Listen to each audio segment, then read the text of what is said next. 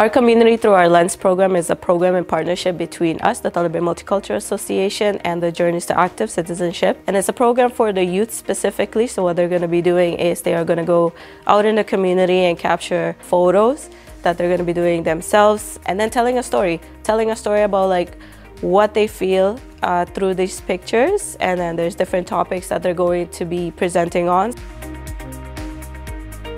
My name is Caleb Kagajo. I'm from Burundi. I came to Canada in February of 2023. We had a very good experience with my team. We went outside, we had a good time taking pictures. I made some friends in the program that we talked about meeting again. So some of the benefits of the programs are the youth are able to come together and form new friendships. They're able to also interact with each other, so practice their conversation skills. They're able to develop some leadership skills as well. And then also going into the community and learning different services that is available to them as well.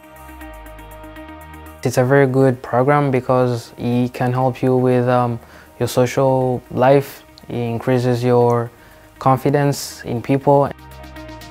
Something I learned today was being open with new people and knowing how to communicate with them.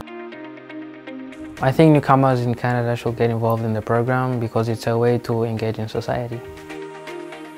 I would recommend any interested communities to participate in programs such as the Journeys to Active Citizenship in order to engage newcomer youth.